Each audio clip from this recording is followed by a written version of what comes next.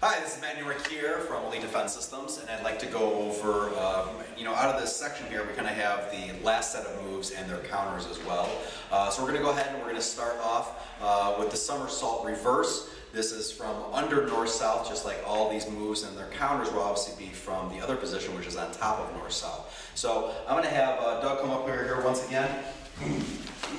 And when I get into this position right here, he's going to get on top of north-south, and just like you probably saw in the last video, we're going to go ahead and do the exact same move here. I start right here, and I get all the way over. Now, if you fall up on the side right here, it doesn't mean that you can't go for the choke. You just need to make sure that you get right back up on the back as well. So once again, as I go here, what I tell people to do is try to get their foot in there, because if you fall too far over in your shoulder, you're going to fall up on the side. We need to try to go on the guy's back as much as possible. So as I go right here, I go up and over, and once I get right here, then I go ahead and I go right for my choke right here. So that's your somersault reverse. The counter to that, if Doug wants to go ahead and try that, feet down there, head down here. Once he starts getting into position for this move, and you start feeling his momentum change, you're going to go ahead and counter with your front choke right here. I go right over here like this. I'm going to pike my body out, and that's what goes for the choke right there. And, be careful with this one. There's a lot of leverage in a very short period of time on this, and that's the one here. The second one we're going to go into is what's called the single roll from under north-south. So we can trade with you again here real quick, buddy. In this position, we can either go for a single roll, just holding the arm right here. I suggest that you bridge a little bit so you can get the person off balance. So if they're laying down on top of you right here, we go ahead and we wrap over this way. If you wrap over this way, you can get the leg as well, and either way, I'm bridging, and the person's going right over just like this. I'm going to do that again. Once again, two variations. First variation is you go ahead and you just lock up the arm right here, and we buck right over here. Second variation is we wrap the arm, but the leg is closed. Now if the leg's piped out, I obviously can't do this move.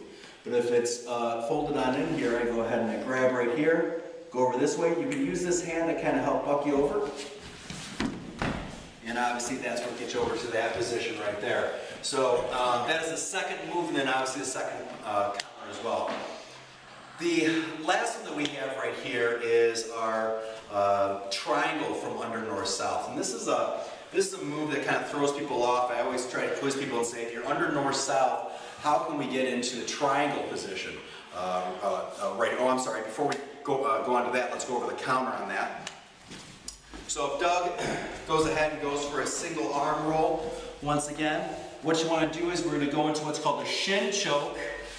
I pick up right here, and there's my choke right there. If he just does the normal arm wrap to right here, I can obviously use either leg. It's a little bit harder holding that one, especially if he's holding me down. So what I'd like you guys to really focus on is that if it's just the arm that he's grabbing, try to use the other leg. You're going to have a little bit more flexibility right here. If he happens to grab the leg, though, we have to think about this a little bit different. I'm going to have him grab my arm and leg on this side. So as he does this right here, this may be too tight to get over here, but guess what? My knee has an out and it's right across his throat. So as I do that, then I go here. I'm not going to do it too much to Doug, at least on his throat, but I can put my leg on his chest to go ahead and kind of simulate this as I go out right here. That's what I would be doing right on his throat. So once again, a lot of power in a very, very short period of time. Okay, now let's go ahead and get to the third move here. Third move we have is a triangle from under north-south. In order to do this, we're going to take our hands here, pitch them right up. As I go right here, my leg's going to go under the opposite armpit. I'm not going to go over the same one here. After I press him up with my arms, my hands here, I'm going to go here, hold on to his arm, spin around, and that gets me into the triangle move as a counter right here. I'll show that again, and I'll try to do things this way. This goes up. Here, hold onto the arm. Remember the hips. When I'm doing a triangle hold, my hips have to be out to the open side, as they are right here, and here's my hold. The counter to this is, I think what a lot of people forget about because they're so nervous about making sure they don't get locked up in the triangle move. Our counter right here is the ankle lock, and let me kind of show you what we do here. Once again, the more proactive we can be, the better. So as the person gets their arms right under your armpits here, and they put that foot right under, you can go ahead and get right into your ankle lock right here. Okay, all right?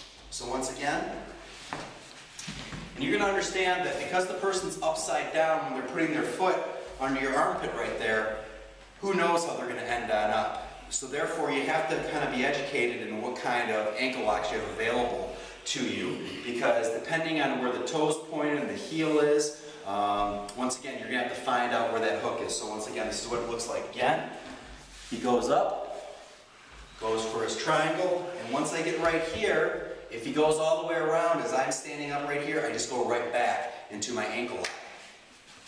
This is a little bit more messier situation. If the person's almost completely upside down, kind of watch Doug here as he has to kind of find his own balance mid-move right here.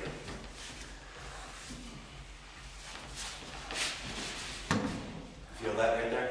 Yeah. So I came down, and what I did is I came down more on the side of it right here, and as Doug can tell you, it's pretty painful right there. So once again, those are the 3 moves from under, north, south, and obviously the counters to go with them. Thanks so much, and we'll train soon.